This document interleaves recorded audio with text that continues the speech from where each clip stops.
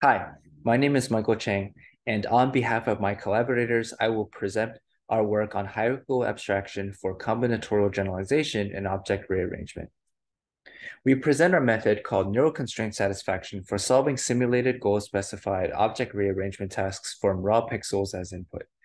Given an initial image observation and a goal image observation, our method produces a series of pick-and-place actions for rearranging the set of objects depicted in the initial image to specify the location constraints specified by the goal image.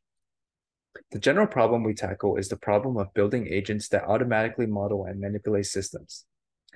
Traditionally, humans use computers to model systems of objects by abstracting the scene into variables, in this case as representations of objects, and write code for the domain-specific language and transformations that process these variables.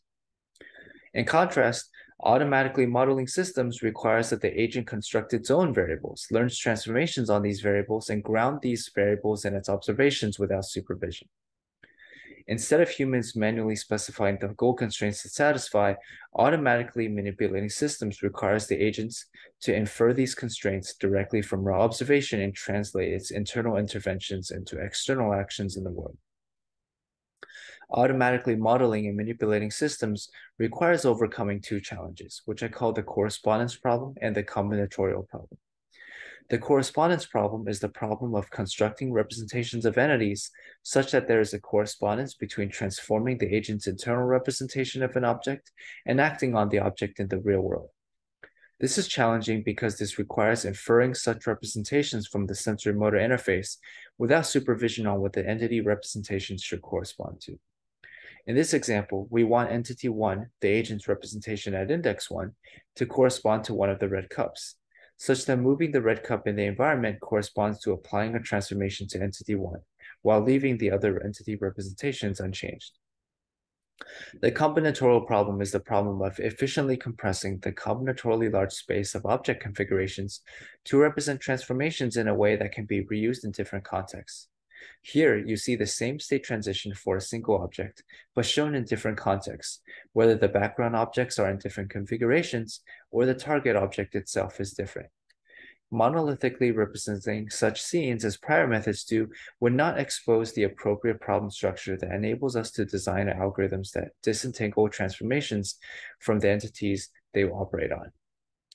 Our method, called neural constraint satisfaction, is our proposal for overcoming both challenges to build agents that automatically model and manipulate systems. It has two components, one for modeling and one for planning and control. Let's discuss the modeling component first. At the core, our goal is to represent reusable transformations over entity representations. Concretely, we want to abstract this visual transition into a state transition that is independent with respect to the specific entity and the context. If we can do that, then we will be able to reuse our representation of the state transition on different entities and different contexts. In order to throw away information about the specific entity and the context, we will construct a two-level hierarchy. The first level maps each image in the visual transition into a set of slots. We are going to enforce that each slot is split into two parts. One part we will call the state, which is the part that is affected by action. The other part we will call the type, which is the part that is not. Then for the second level, for any inferred entity transition, we can extract the transition between its state and cache the state transition in a separate external memory that we can retrieve and reuse for later problems. The way we do this is the following. In the first level, we train a slot-based world model such that for each entity index, we apply the dynamics model only on the state part and just directly copy the type over to the next time step. In the second level of the hierarchy, we cluster over entities that share the same state to construct an abstract transition graph, where nodes correspond to states and edges correspond to transitions between states. These edges are thus our independent representations of entity transformations that are agnostic to type and context. This graph thus caches the abstract state transitions that we will retrieve and reuse. Let us now discuss the control component of our method.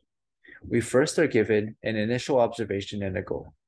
We use the world model to infer entity representations as goal constraints from the goal observation and the current entities from the current observation. The indices of these entities are not aligned, so we use the Hungarian algorithm to align the indices of the entity representations from the current observation with those of the goal observation. We select an entity to affect, bind the entity at this index to a node in the graph, and this is the attention mask for the selected entity. This is the attention mask for the abstract node in the graph. We do the same thing for the goal constraint. Bind it. We bind the goal constraint at this index to a node in the graph. This is the attention mask for the selected constraint. This is the attention mask for the abstract node in the graph. And the edge between the two nodes is tagged with the action that causes the transition between one node to another.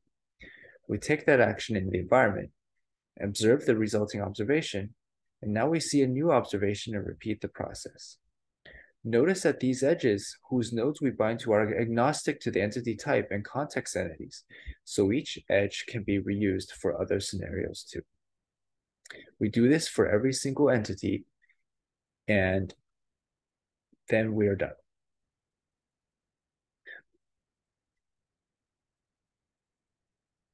Because the state transformations we learn are agnostic to entity type and context, we can train only 4 objects and generalize to 5 objects, generalize to 6 objects, generalize to 7 objects, and generalize to 8 objects. But our method also makes mistakes. Here we see that it failed to move the yellow ball. Here it failed to move the green hammer. Here it made multiple mistakes. And here it swapped the position of the red and purple cubes.